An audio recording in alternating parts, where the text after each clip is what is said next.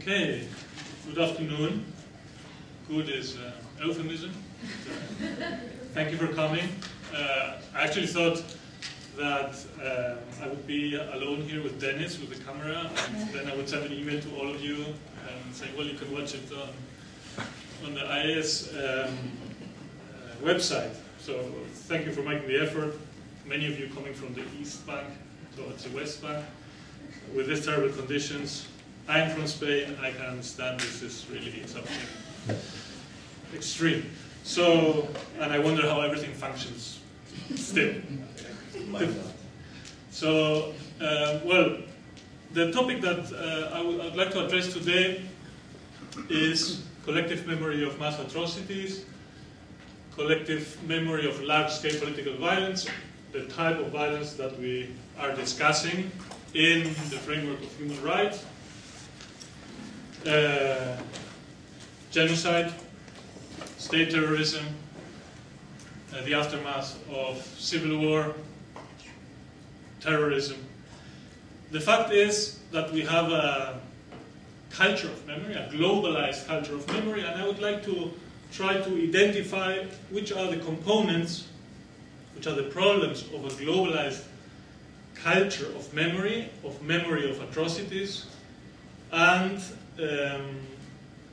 try to also to link the notion of memory from a sociological perspective to the discussion of human rights that we have seen until now. The title of the collaborative is Reframing Mass Violence, which means that we may look at mass violence from different perspectives, that we can interpret it, that we can revisit mass violence, that we'll represent it in many different ways, and that our understanding of the events by using different terms will vary. So this is the issue that I'd like to cover. I would like to look at human rights from a different angle, from a different perspective, not from a normative perspective, not what you usually think from a legal perspective of human rights, but think human rights as a discourse, and even think human rights as a memory frame, as a memory narrative, as a way of looking at those events, which is very much embedded in our contemporary way of thinking of mass violence. So this is also an attempt to keep some distance to the way we think today of mass violence, and do it and give a little bit of perspective in order to address some of the issues, some of the consequences of looking at mass violence in this particular way. So I have structured the talk in the following way. First, I would like to try to look at some of the notions and concepts and theories of collective memory, and then see the new developments in the sociology of collective memory, which are these terms cosmopolitan, multi-directional, post-memory, cultural trauma, which are useful theories and also useful conceptual tools to look at different cases. And then we will try to see this link between memory and human rights, memoria, verdad, justicia, memory, truth, justice, this trilogy that we see often connected. We saw it 2 weeks ago in the film Granito, as something that goes together, that is linked. And as I said, maybe this concept is a particular way, a particular frame of looking at those events. And I will try to label them or to categorize them in a shift from a memory regime which is much more politicized, which I call the no pasarán, towards a shift which is the nunca más, the never again. So from they shall not pass to the never again. And we'll look at memory politics in Spain and in Argentina, giving some examples of that. So let us start with collective memory theory, and any sociologist will, of course, go to the totem of sociological thought, which is Emil Durkheim. It could be also Max Weber or Karl Marx, but in this case, Emil Durkheim is probably the first sociological theorist who incorporated the notion or the idea of a collective or a social memory into his thought. And what he noted is that societies require continuity and connection with the past to preserve social unity and cohesion. In other words, the link with the past, be it it can be a real past, or it might be a legendary past, a narrative of a past will lead to cohesion, to bonding among people. The big question of Durkheim is what holds a society together. So having a narrative of a common past is part of that cement, that cementation of society that builds cohesion, that builds unity and solidarity. Durkheim, in his case study, was the cultures, the Aboriginal cultures of Australia and totemism in Australia, although he had it much closer. He was the 7th generation of a dynasty of rabbis, so he could have also used clearly Jewish collective memory as an example of how memory works. And this is probably, in a Western context, much closer and understandable. We can quote the Bible here in Deuteronomy 15:15. Always remember that you were a slave in Egypt, and that the Lord your God redeemed you, took you out with a strong hand. I'm sure you're all familiar with this verse. So here you actually have exactly how memory works. You have a narrative of the past. Doesn't matter if it's real or if it's legendary, and it is retold, and it is retold cyclically every year. Actually, and anybody who's familiar with the Jewish tradition knows that this is read during Passover, and the communities or the families will say, "We were slaves in Egypt." It means we. The we is strengthened. The collective identity of a group, of a people is strengthened. The story is retold from one generation to another, and the link with that past is reinforced, strengthened, and repeated in a cyclical manner. So that was basically what Durkheim identified as how memory works, and that connection between group and group identity and group memory. So Halbwachs, I go back to this chart. Maurice Halbwachs was a student of Durkheim, and also in Paris, and he's the first sociologist that uses the term collective memory in itself, and his work is considered a foundational framework for the study of societal remembrance. He developed much more what already Durkheim had said, and if we summarize Halbwachs in a few phrases, or want to point out the main elements that distinguish Halbwachs' understanding of memory, he is basically a constructionist, and that's a sociological approach to this. He is also a presentist, meaning that adopting this instrumental presentist approach to collective memory means actually that remembrance is always shaped by the needs of the present. So present issues, present understanding will always shape representations, constructions of the past.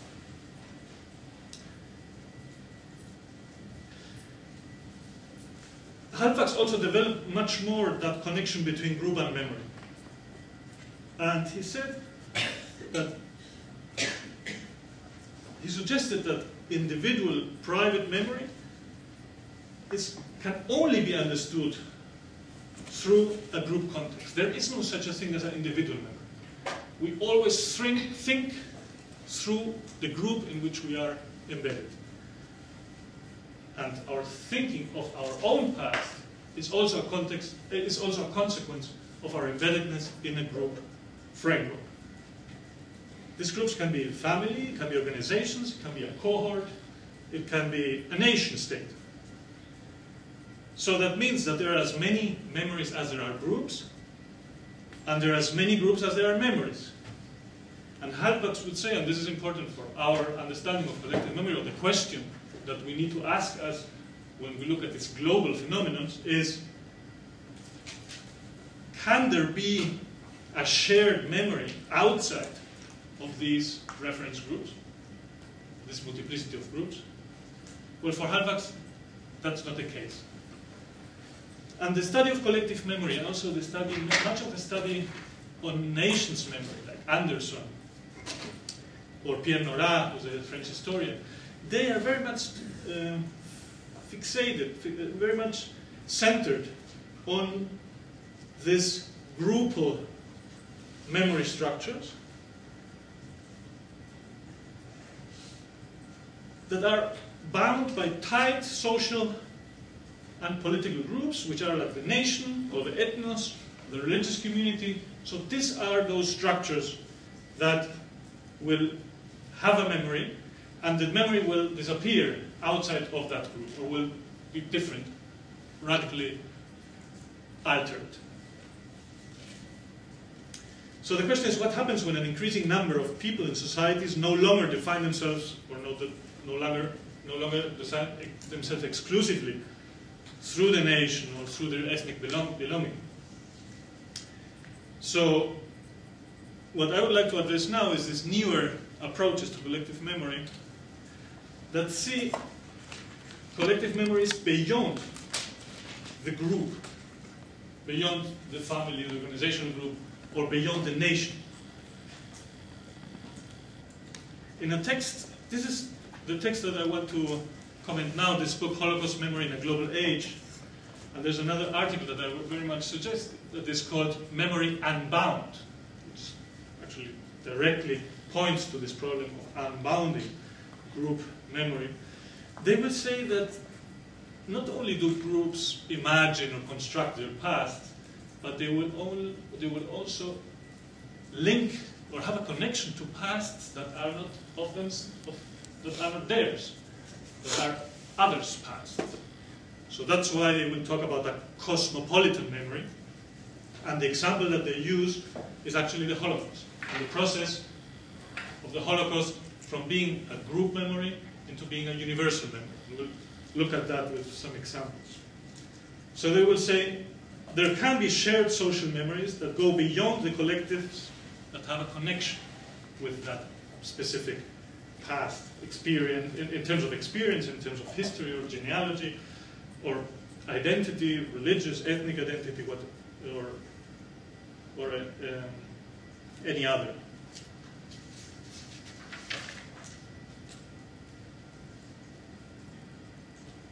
So, as I said, the Holocaust would be an example of, or paradigmatic example of this process of deterritorialization of memory, a catastrophic historical event for the community of memory in a strict sense, the religious, ethnic, cultural, Jewish community. It transcends the group framework, and obviously through a process involving different stages and different factors, it becomes a sort of a cosmopolitan, a universal memory.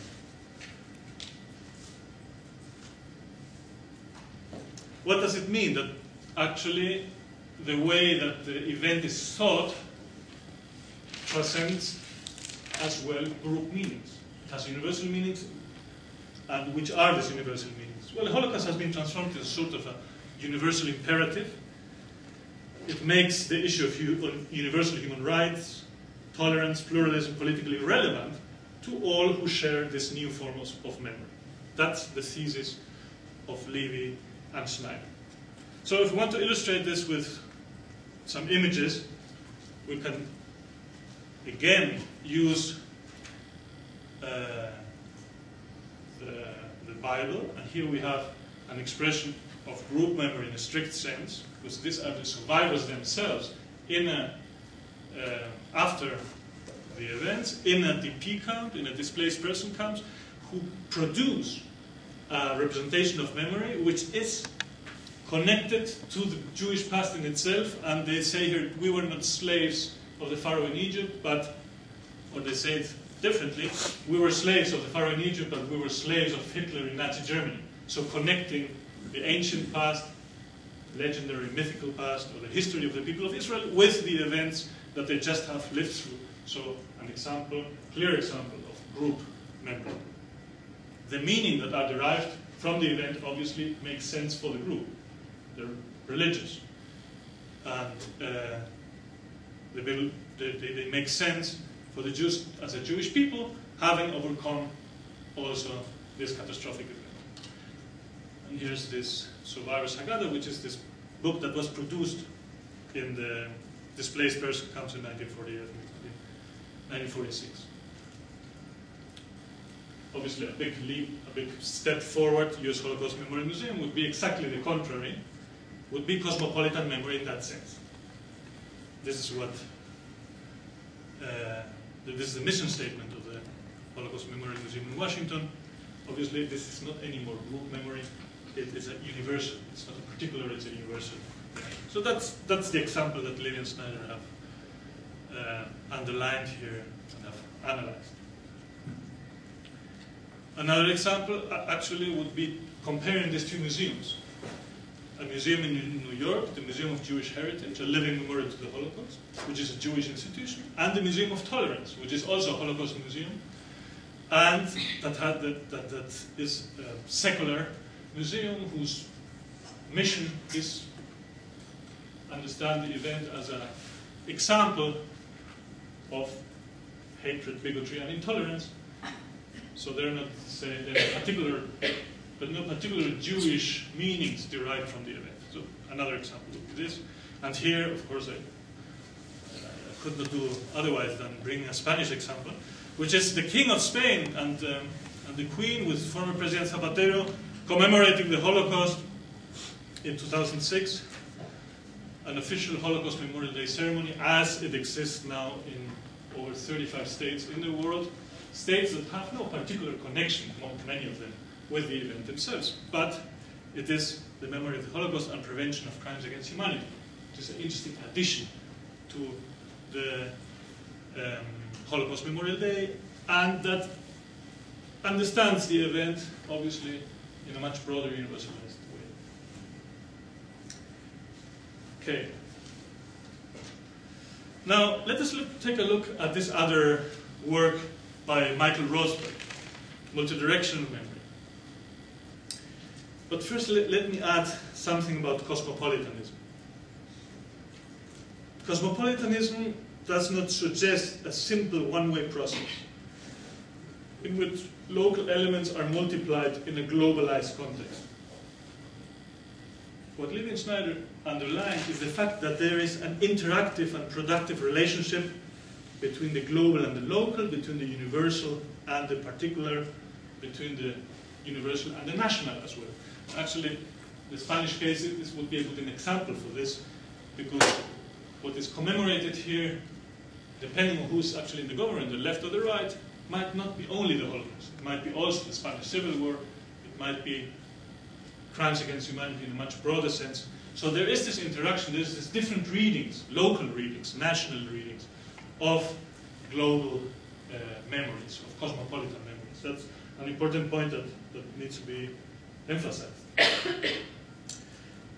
Often we have also an appeal to universal symbols, and the Holocaust is such a universal symbol. The term genocide or crimes against humanity are universal symbols that you find frequent appeals to them among different groups, among nation groups or among victim groups.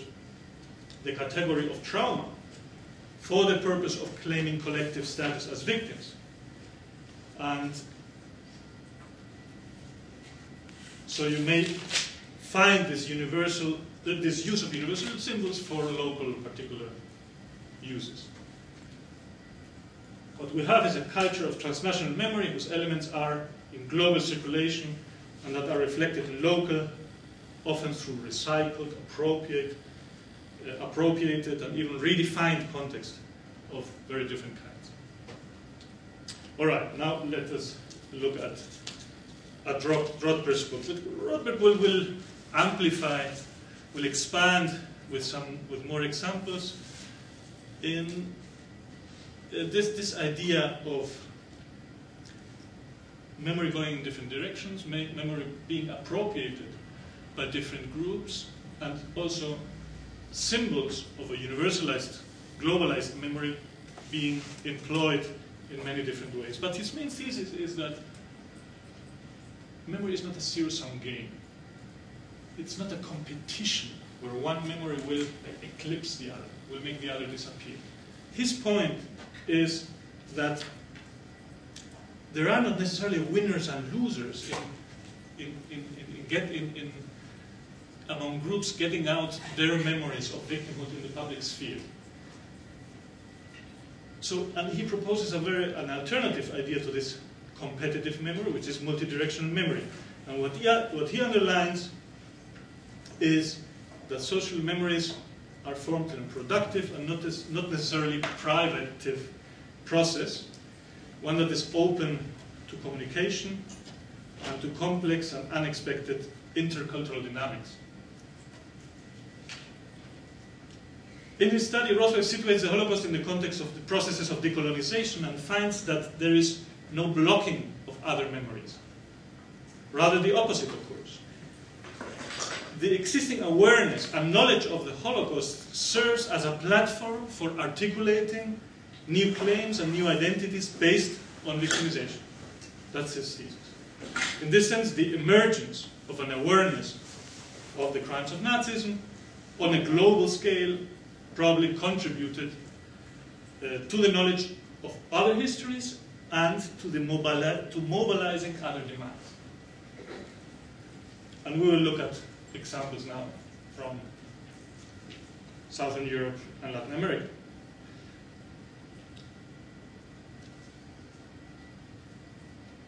So we've seen that cosmopolitan and multidirectional, what we have here is dynamics of interplay of memories in different directions, different kinds, appropriations, resignifications of memory narratives. Now we have these other two works which I would like to introduce to you, which emphasize another aspect, that it's not anymore about immediate victims. It can be also generations after, second generation, even third generation, that deal with memories of atrocities. And that's mainly what the term post-memory is all about. It's a term that has dominated the field of memory studies in the sphere of literature and the humanities mainly, and it places the emphasis on second and even third generation. According to Marianne Hirsch, the author of this book, post-memory is the experience of those who grew up dominated by narratives that preceded their birth. So it describes a relationship that the generation after bears to the, I quote, personal, collective, and cultural trauma of those who suffered it directly. The experiences were transmitted to them. Experiences that were transmitted to them constitute memories in their own right, according to Hirsch. And this is something we need to think about. They constitute memories in their own right, but they were transmitted to them. They didn't live through those events. And they cloud their own life stories with inherited traumas. The events took place in the past, but their effects continue into the present.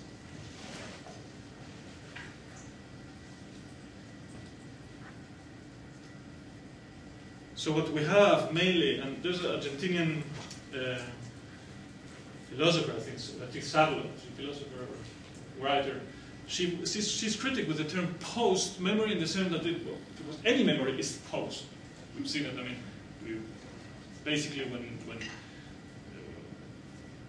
the Bible is read and the Exodus from Egypt, obviously that is people are remembering our post. So it's not so much the post dimension, it is more, she will say, Sadler will say, it's more about this subjective involvement of the generation in the incidents that are represented.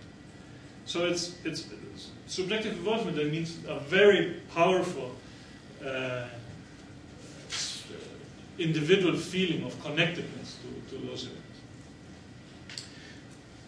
Finally, cultural trauma and collective identity. These are sociologists. And again, as sociologists, they will have a very constructivist approach to memory and here to trauma. And they understand trauma as a process of social and cultural construction.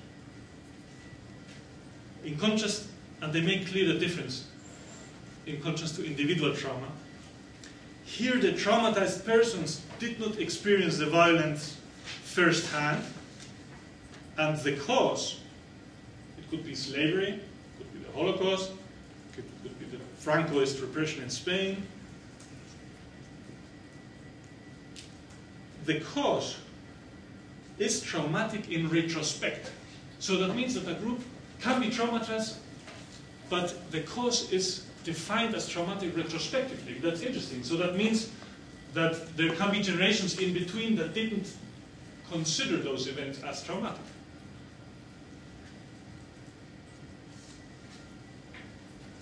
So in contrast to any clinical understanding of the concept of trauma, the traumatic significance of an event must be socially established and accepted.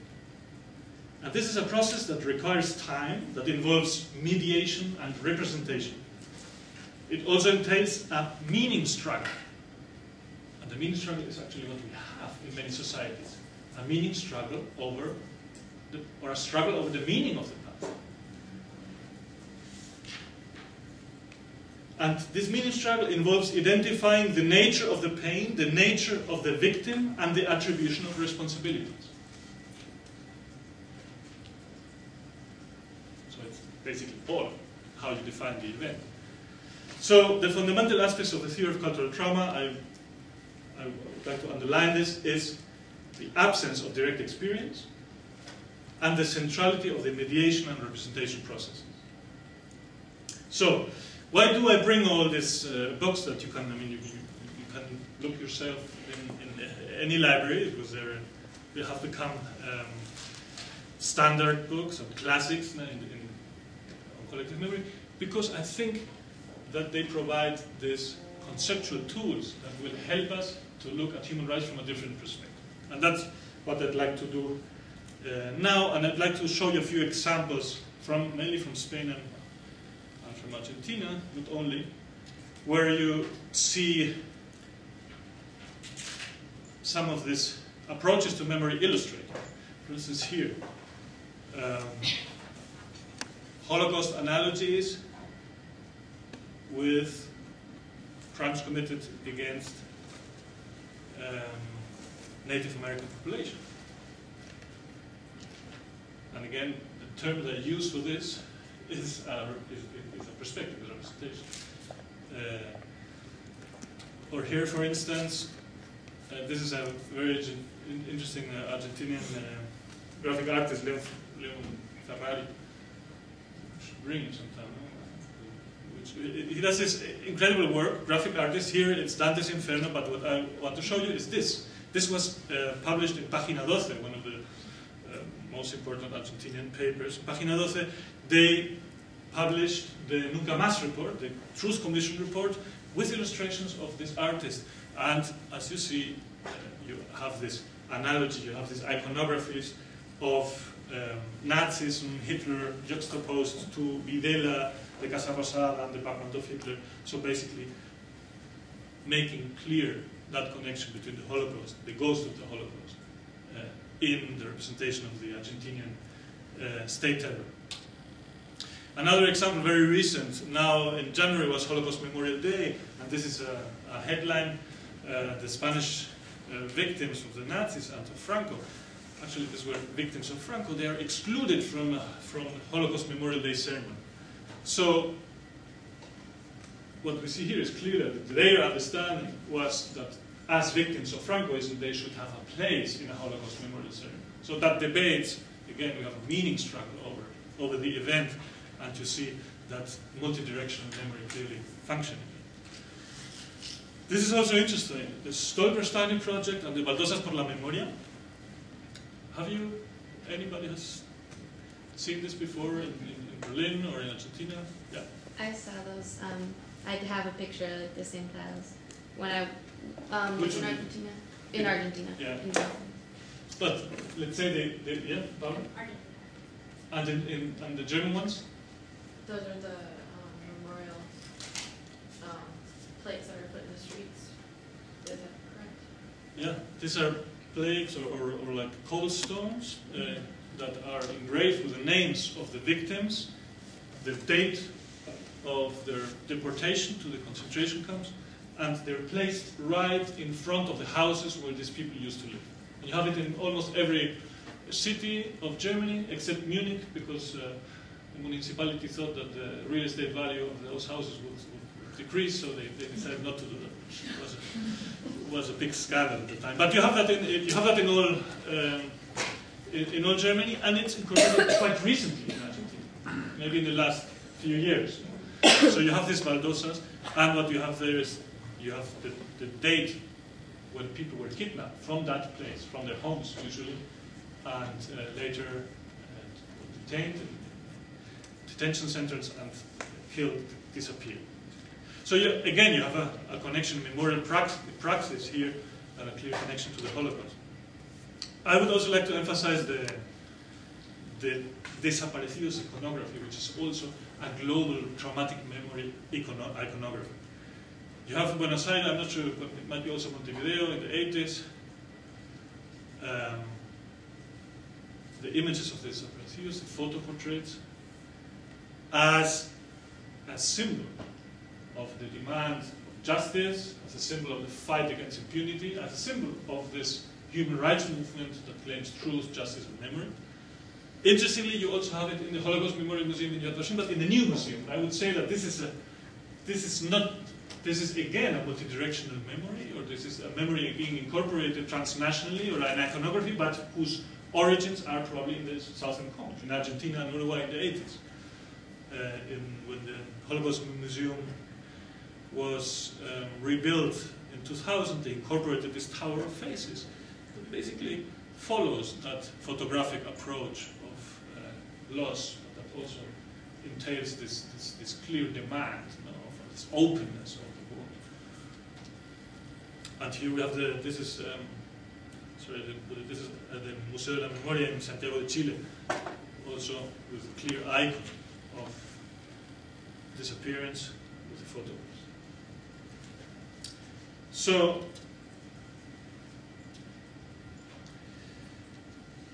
what I'm interested particularly as a sociologist, and I would probably say that this is a sociological approach to the study of human rights, is what are the displacements that are generated with these categories, with these symbols, with these iconographies, or when these frames or scripts or narratives are used. What happens? What consequences does it have for understanding a specific episode of extreme political violence?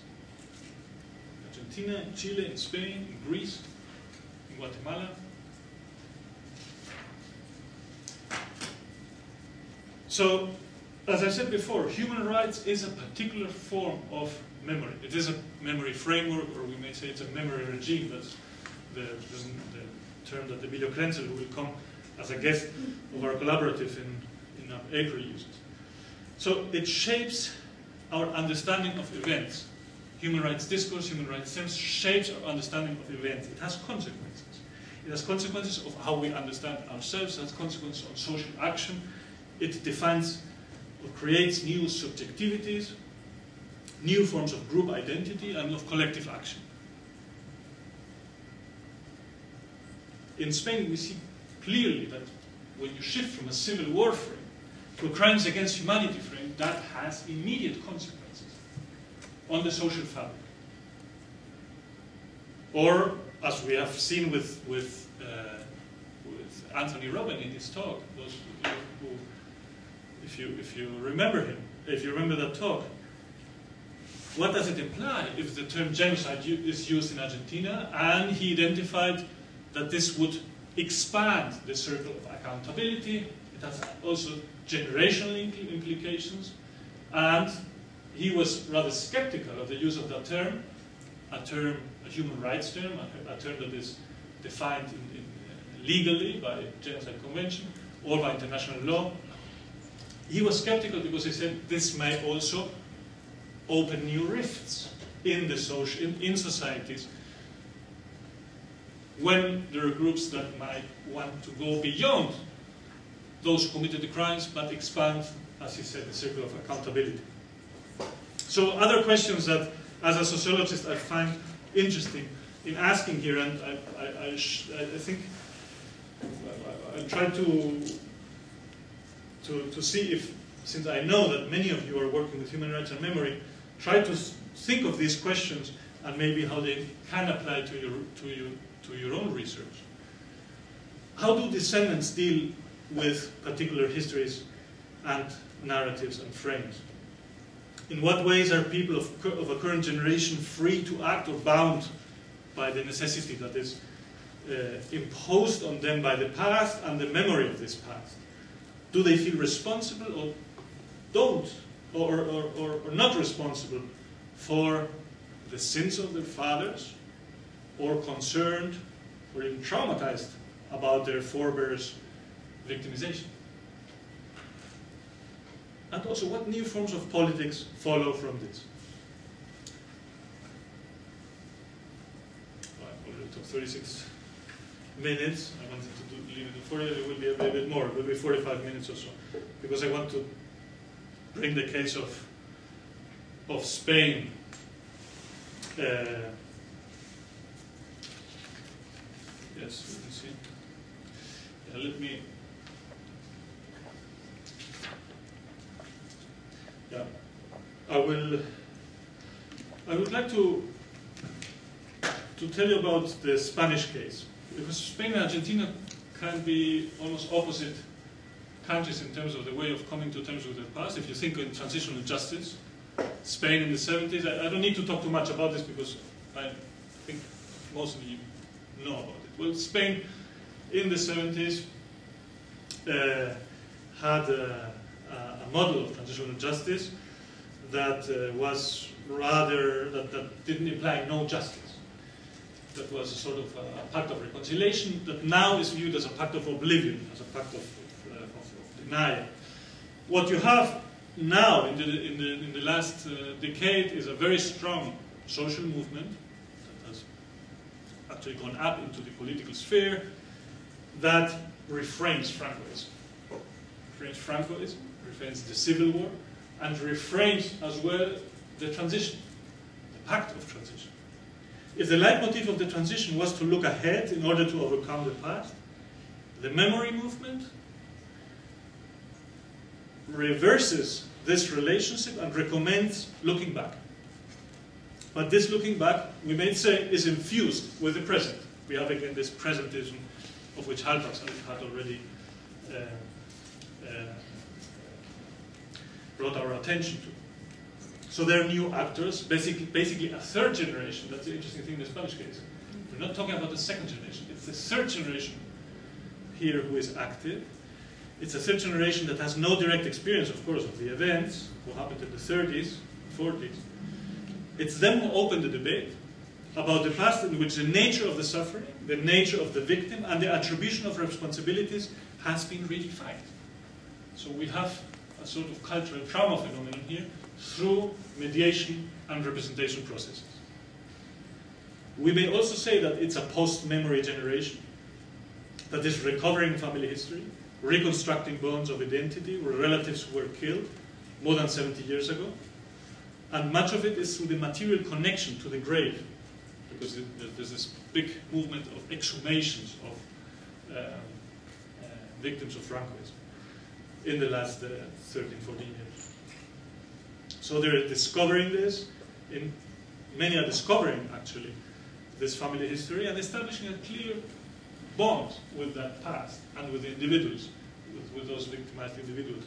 So the generation of historical memory is inscribed, we may say in Marianne Hirsch's work, in a particular turn of the century moment, marked by looking back, looking backward rather than ahead, and defining the present in relation to a troubled past.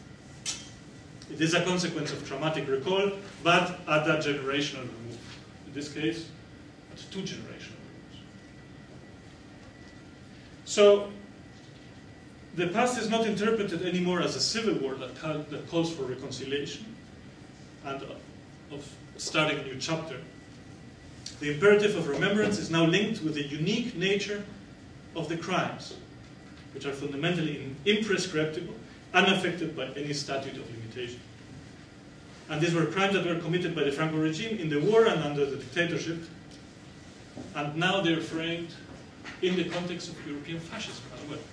And that's also interesting. So the process of Spanish Europeanization makes that new generation to think of those crimes in a different way.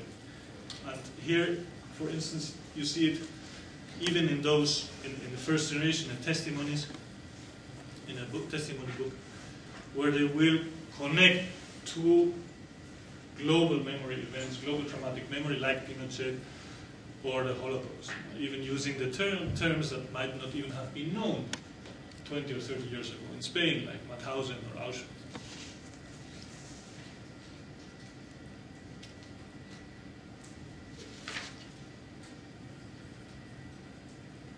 So, the historical memory movement is not necessarily writing a new history. That's not really it. Even if the exhumations are contributing to more exact data on the crimes committed in Francoism.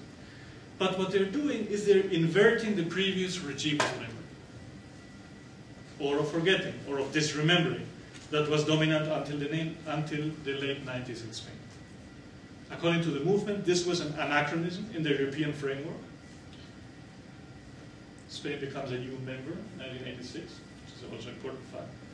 So, post-fascist Spain is portrayed as backwards and incompletely European if it doesn't address its past. And Spanish activists constantly will invoke the established and uncontested public memory of the Nazi regime in Germany. And in this light, the transition emerges as a morally unacceptable pact adopted by the political elites, leaving out what today we would define as victim rights.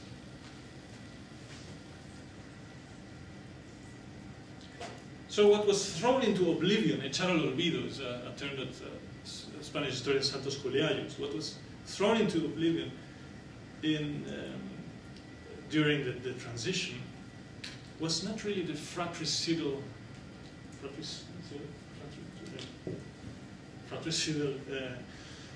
fights of a civil war. What was thrown into oblivion was a crime against humanity. And this crime not only has no statute of limitations, but also calls for the revision and even the repeal of the legislation that ignored it, and for restitution in its full scope to the victims. And now, it goes beyond the legal, and that's the interesting thing. As sociologists, we don't see, there's a legal and moral and political implication here, or dimension here. If in legal terms, the crime against humanity is not subject to a statute of limitations, in moral and political terms, it is characterized by its validity and operation, by its constant posing of questions to the present. What we have, in a certain way, is when Hannah Arendt says that a crime that cannot be punished, cannot be forgotten, it's always there. And this type of crimes are always posing questions on the present. There's never closure. So that's another invitation to think and to discuss that concept that you can only overcome can only overcome a troubled past through justice, truth, and memory. But sometimes you may leave that past always open, and that's also a question that I'm interested in the artistic representation. That I'm looking forward to Anna's presentation, because what you have there is a way of engaging with the discipline, of making them present in the society. There's no closure in the sense that when they look as a treatment of trauma that will end with closure, closing a chapter. And I think that's also the ghost of the Holocaust that is hovering over this other event. That there can't be closure when the crime is of such a nature. Let me finally bring something from Argentina, actually from this colleague. Not very long, because he will be here very soon, and we'll have the opportunity to hear him. But Emilio Krenzel has a wonderful book, which is the Historia Política de Nunca Más, the political history of the Never Again report, Nunca report, the Truth Commission report in Argentina. And he is also a sociologist that looks at how Nunca Más adopted different frames. There were actually different narratives in the different moments since 1986 when it was published. And he would say that the Nunca Más report established on the narrative level the figure of the desaparecido as an innocent victim of state terror. And here we'll come to a discussion that we had with, come to that in a moment, a discussion with Hernán Vidal in the symposium that you organized. What means innocent victim? But what Kretzer argues, and there's a point here, is that the distinctive feature of the disappearances is found in the shaping of a humanitarian narrative that favors the factual description of the same. And here's the important point, the definition of the victims on the basis of their main features of identity. That's a human rights discourse. Rather than their political predicaments. It's about an account that is legitimized by emphasizing the innocence. And in that sense also the absence of agency of those who are victims because they endured violations of their rights. That's why they are victims. They endured violations of their rights.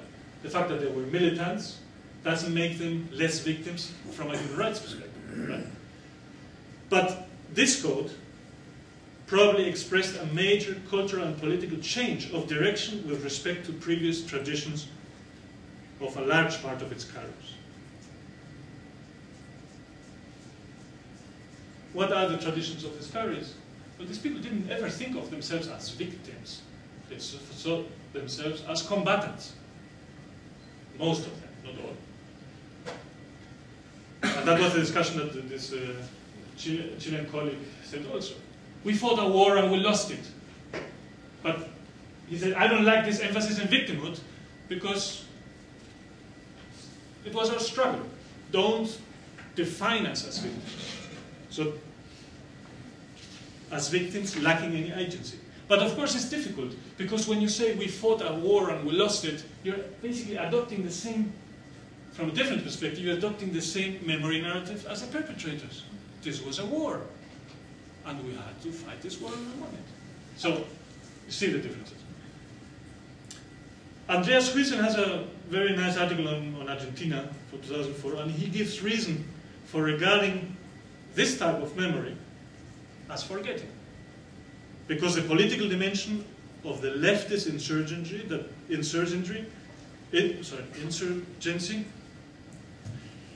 that the military dictatorship was trying to root out is forgotten.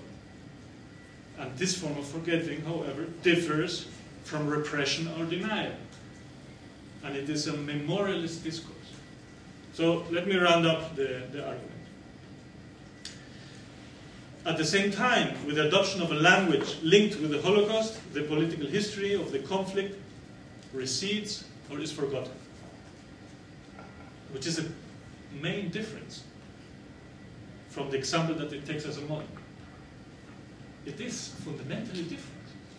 The events are very different, incomparable. So, I'm not a historian, but the question is, there is an analytical price that we pay for memory. We simplify, and the human rights narrative in that sense is also a simplification of a very complex history. And you have many historians writing in Spain and Argentina that say this is memory at the expenses of history. So, well, these are concerns for the historian, definitely. What I'm interested in is at the workings of memory. What we see is one, collective remembering and collective forgetting are part of the same process.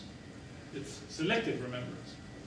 It's as Renan said, no, about France, that we have to, well, selective remembrance, and certain things have to be forgotten in order not to be divisive. And secondly, there is always an instrumentalization of memory. Always. It could be for better or for worse. But this is an inherent feature of its public production. So if we look again, memoria, verdad, justicia, we have here essentialized categories. There is no such a thing as one verdad, as untruth. There might be different forms of justice, as we know from transitional justice, and memory in itself is a particular way of looking at the past from the present. So, finally, human rights, a new memory regime, and here this idea from no pasarán to nunca más. I think somehow no pasarán and nunca más, they both embody the shift towards, I mean, from nunca más, from no pasarán to nunca más embodies a shift towards this new memory regime, which is the nunca más memory regime, the human rights regime. From an epic, heroic narrative to a tragic narrative, a negative foundational moments, that's the nunca más, that's the Holocaust. From agency to victimhood, from war and conflict to genocide and mass atrocity, from social struggle to human rights, and on the individual level, from the guerrilla fighter to the human rights activist. Think of Granito. We have a guerrilla fighter that becomes a human rights activist, and he's responsible for the police archive.